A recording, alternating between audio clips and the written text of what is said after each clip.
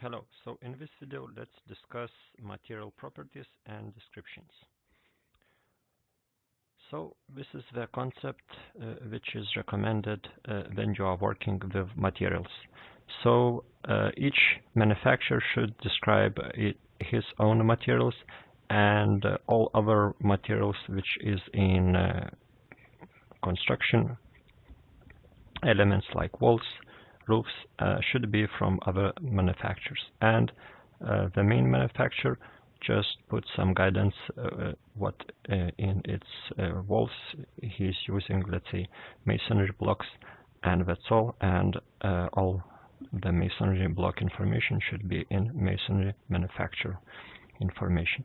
When you have all these blocks, BIM material library, BIM product 3D 2D components, detail 3D 2D components, connection 2D components, and BIM shadows, you can combine this information and you can use it in your projects, and you can save a lot of time preparing your projects.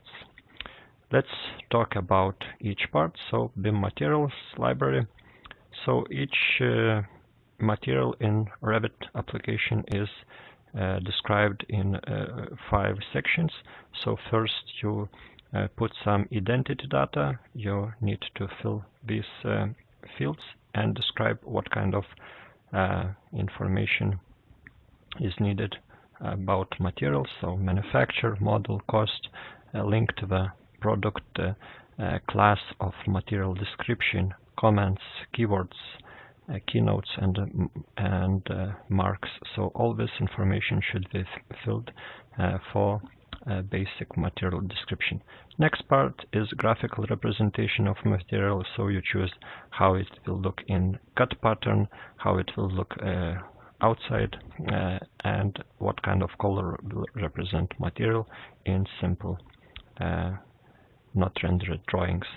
Next part is appearance. So here you can select rendering, textures, and create some special rendering materials which will be visible in rendered version of your project. Next part is physical parameters. So they are important when you are calculating physical building parameters, structural and construction loads, and other physical analysis. So this part is important. And thermal information also is important when you are calculating thermal loads of your building, insulations, heat transfer, and other stuff. So all this information should be filled, and some add-ons programs use this information from Revit to calculate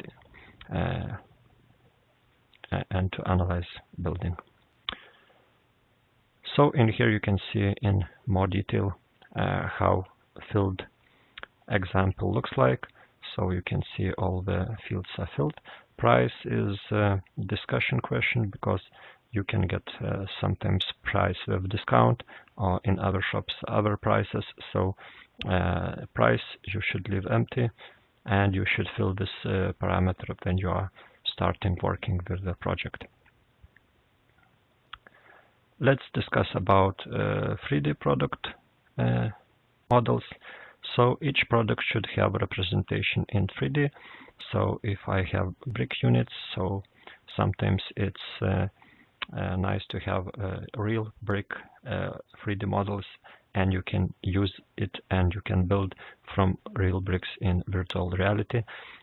Simplified version or low level detail objects.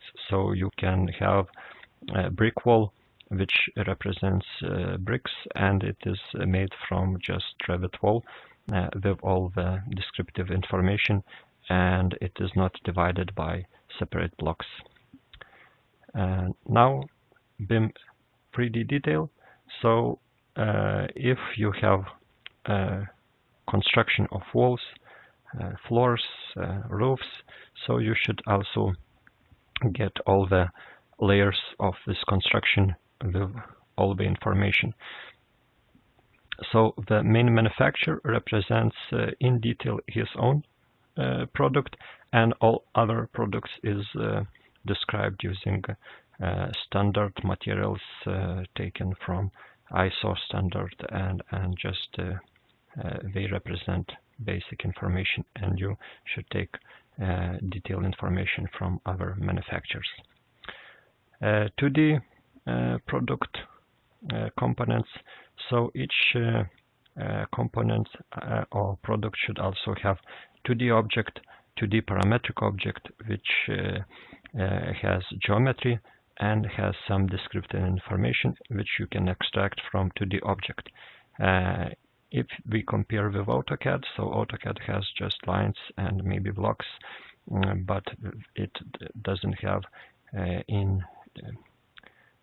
inside a lot of information about product, materials, and other stuff. So your task is to create 2D components, parametric components. You can change parameters, you can see material types and all other stuff in 2D objects. Next, BIM details 2D. So here you combine these 2D details. So the main manufacturer details should be described in detail, and all other manufacturer components can be described in less detail, with low information, and you can create wall details, roof details using these 2D components, and you can represent all this information in 2D parametric drawings, or you can put these details on top of 3D cutout, and you can put additional components which gives more clearance for your project drawings. BIM callouts 2D, so these are connections. So in connections you also should use BIM parametric objects. A lot of manufacturers use they take AutoCAD drawings, they copy AutoCAD drawing inside Revit family, and they say they created BIM 2D object or 2D drawing. So it is not a right way to do it. Each component should be separate parametric object, like in real materials, and you can combine and join these objects separately in each project. Here you can see example brick, and this brick or masonry unit has all its parameters, information, links to manufacturer, and other stuff.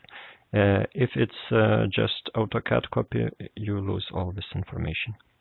And BIM schedules, so you should create some basic schedules which represents model of the product, and depending on the calculation concept, some materials calculated by area or by volume.